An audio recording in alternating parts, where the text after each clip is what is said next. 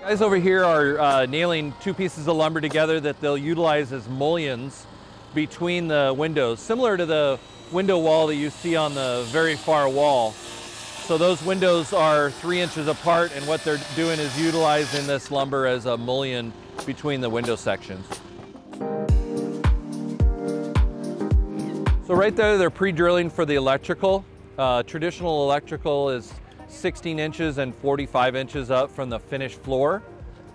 They're only having to drill one at 16 because 45 would be in the window in this particular scenario.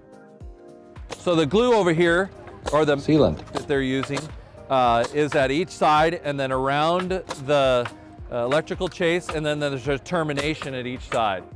Traditionally, they put what's called a bull bead, which is about the diameter of your thumb, and that way it controls any gaps between the lumber and the panel, or the lumber to lumber style connection. You can see here where this may have a 1/16 of an inch between the foam and the lumber, but you can also see that the joint filler or the sealant has filled that fully.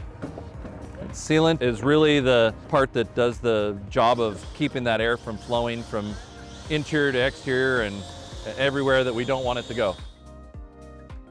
So we showed you earlier some of the windows and door openings need headers.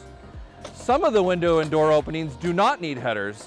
In this particular case, the window is basically just cut out of the middle of the panel. The structural integrity of the panel itself from the lamination provides the structural strength to act as a header in this application.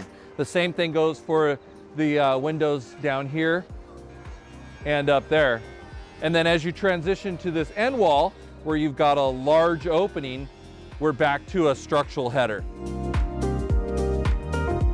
So that's an insul beam header. So you've got LVLs on both sides, rigid insulation in between, and that is your header over your window and door opening. So as you can see, this cutout here, that's for a large window opening.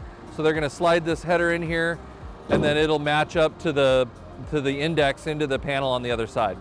So this particular wall has 2 full height panels. Then we have 3 window fillers, and then they're connected together with mullions. These mullions are solid lumber.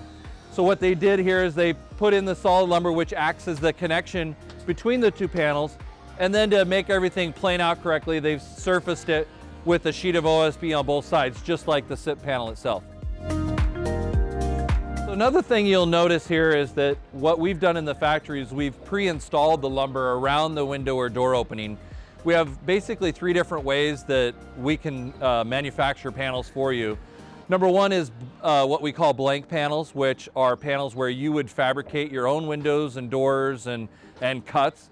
The second thing is for us to manufacture the opening, manufacture all the cuts, and recess out the foam for the insertion of the dimensional lumber. The third and most complete option is for us to pre-install the lumber in the factory, and so when it comes out on the truck, it's literally off the truck, either assembling into large sections like these guys are doing, or setting up on the plate line and doing the install. This panel is just recessed 1.5 inches, so that's for the insertion of that lumber. This is a typical window filler, so it would go underneath the window opening. And so this would be considered the sill. And so this sill piece we've installed also.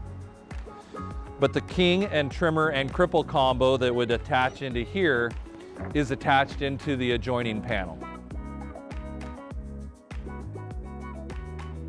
For more information and details, please refer to the Premier SIPs Resource Manual and visit our website at premiersips.com.